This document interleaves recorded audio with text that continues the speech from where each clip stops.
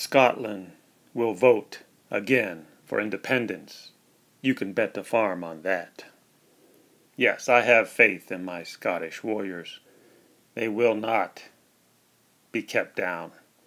Not by fraud and not by the English masters. No. By now you've already seen this video here.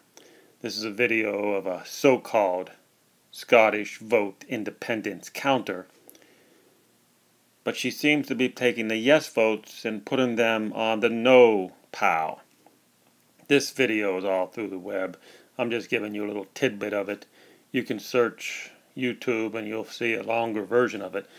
But it's obvious there was much fraud in the Scottish independence vote count. Lots of it. The English masters played their game well. And we know it's not who votes that counts, it's the cheaters who count the votes. Yes. England thinks they got away with a good one.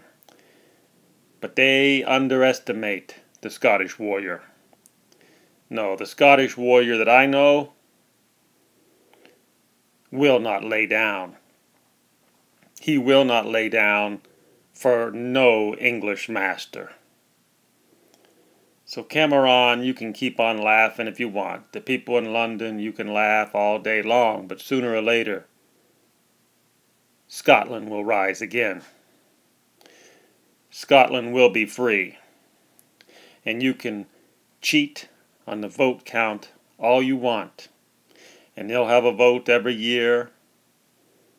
And the English masters who pay these punks right here to cheat. Yeah, these are the punks. Look at these punks. These punks are losers if I've ever seen any. They take a few welfare checks from England and they want to keep the game rolling. So that's why they cheat. England throws them a few little pounds, a few little welfare checks, and they say, oh, we got to keep the welfare coming. Scotland will rise again, you losers. No, here are the real true Scottish warriors. These are the Scottish warriors that you can count on to rise again. The English masters will lose this battle. The English masters have lost this battle before and they will lose again. You are looking at Scottish warriors who will put them down. I am sure of it. You can bet the farm on it.